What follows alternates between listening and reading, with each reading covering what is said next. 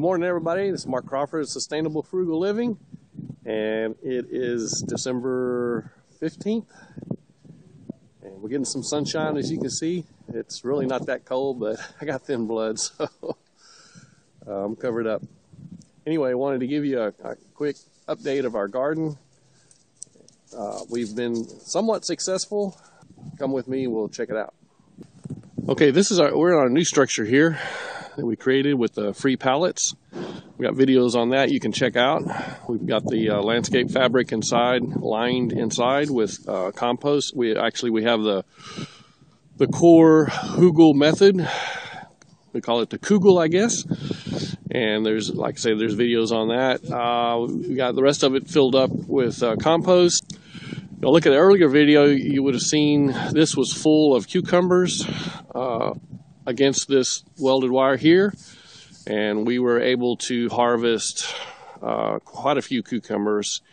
And Teresa has pickled for dill pickles and bread and butter pickles, I think they call them, which is really cool. And then the rest of them had in our salads. Against the end over there, we had okra plants. We had okra plants over there as well. Okra plants didn't make it. We got a little bit of harvest from the okra, but not much. Mainly just small ones for salads. The freezes that we had some early freezes here in Texas, as well as across the country. As the second freeze pretty much did in the okra plants and killed them. So the rest here were snap beans, and they were bush beans, and we got a lot of those. Those were very delicious and very good. And then we had some more okra planted down here. You'll see in the other video. But anyway, this bed, bean plants roots in the soil. That actually adds to the nitrogen to the soil as it breaks down. And I tilled it up, and chicken manure compost in this area.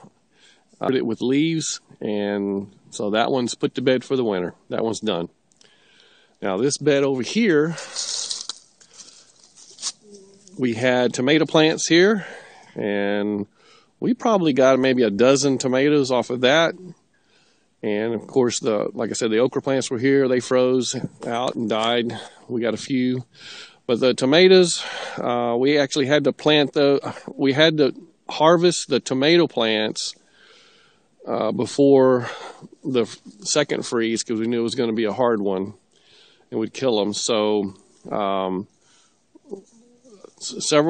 probably about half a dozen of the tomatoes we had to put in the house and let them just ripen in there.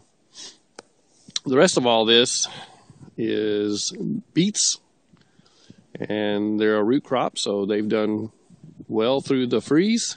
They've been okay, and still growing healthy and strong. As you can see here, we did an intense planting method with the beets, so they're not going to be real large.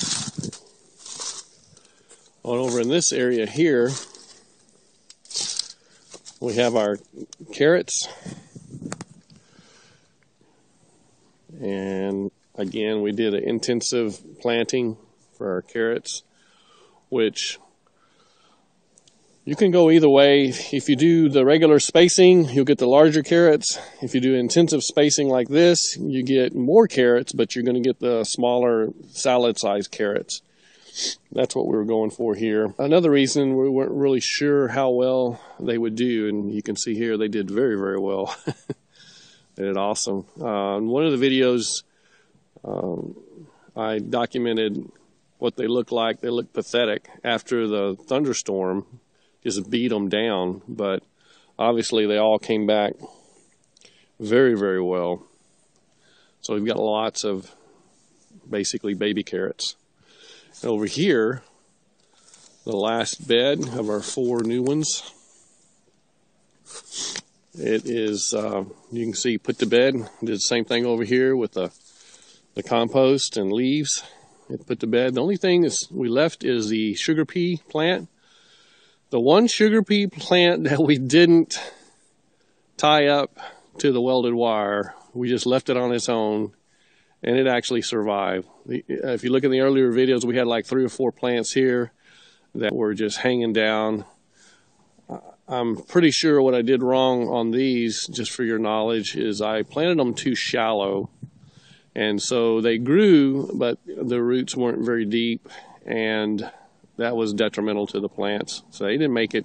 But this one here, we just kept kind of pushing up this way so it would stay out of the dirt. And it actually survived. There's a couple of plants there. And this one actually has some sugar peas on it to harvest. I'll show you one. Maybe you can see one right there.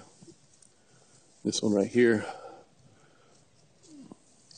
That one right there is ready to harvest, but it doesn't have a whole lot on it. But the one surviving sugar pea plant.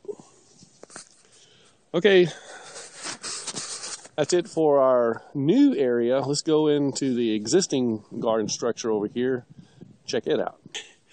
Our existing garden structure, but actually they're all existing. This is our older garden structure, one with the UV tarp on it, or shade cloth. The hydroponics was a pathetic disaster. We're just busy with the livestock and different things, so we're going to let this go until next spring. But we put perlite in it, and that was a big mistake.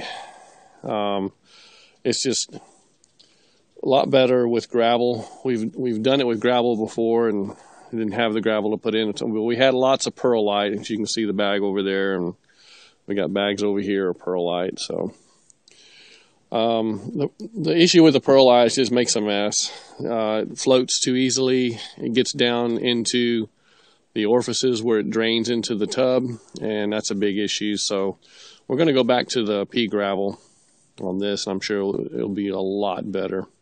Anyway, let's take a look right over here. We've got these are some transplants from the cups that we actually germinated from seed and then transplanted them in here. This is spinach. You can see there we've got about a half a dozen spinach plants, and they're doing real well. Very good plants. And the rest of this is more radish. We planted a lot of radish. One reason is because radish is very easy to grow.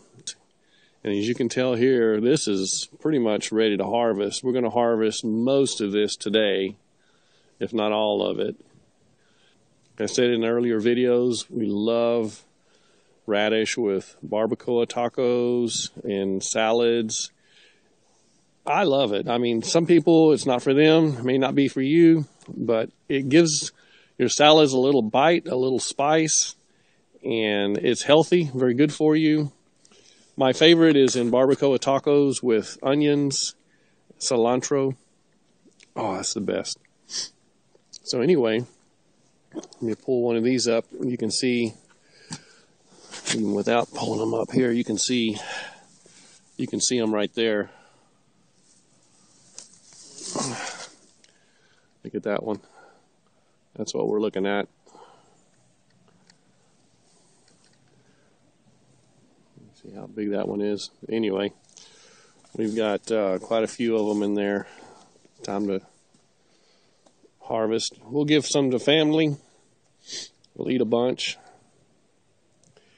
And over in this bed, we have some broccoli, which has just been tore up by the pest. You can see.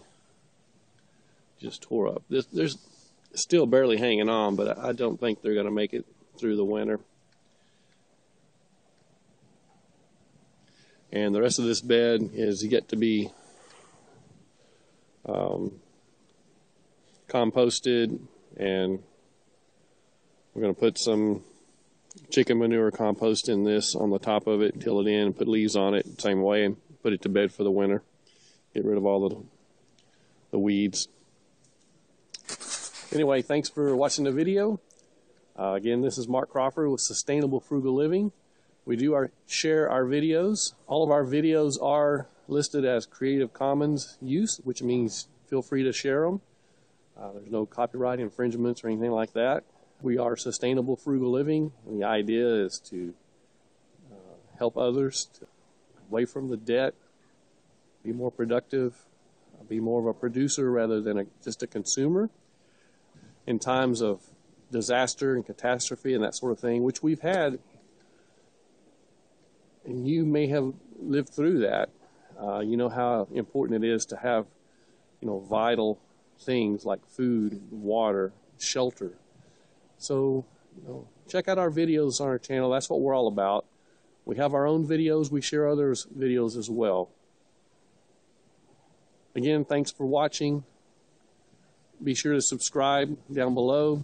If this is a shared video, you can just type in Sustainable Frugal Living, go to our website. We'd appreciate you if you subscribe, give us a thumbs up. And as always, God bless.